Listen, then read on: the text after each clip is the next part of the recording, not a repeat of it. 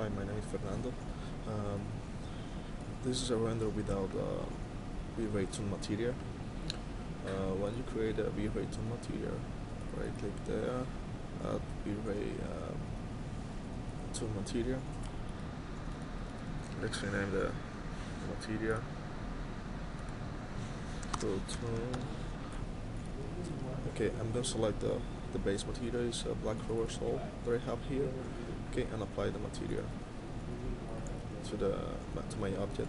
I'm gonna change the color of the line. My object is kind of black, so I'm gonna put some kind of gray there.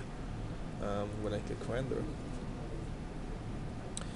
the toon lines is a post-processing of the effects, so you're going to see that the material in the previews is just the base material, but at the end of the rendering they will add the toon lines on the silhouette of the object.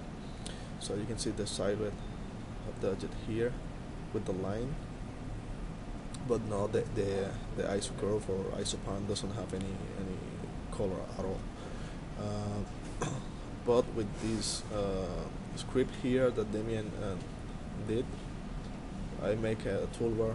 I put the script. This is the script. I put the script in a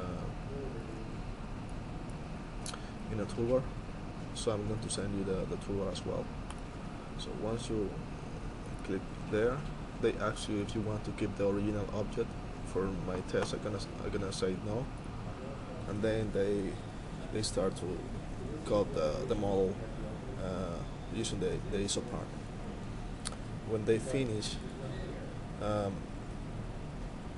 if you make a render, because every single object right now is a separately surface, you will see the silhouette of every single surface, give you the impression that you have the isopan rendering. But the real thing is that you have all surface individually here, cutting by the isopan. You see, once you ungroup the model, you can see all the single surface. But in my render, you can see how this looks very cool.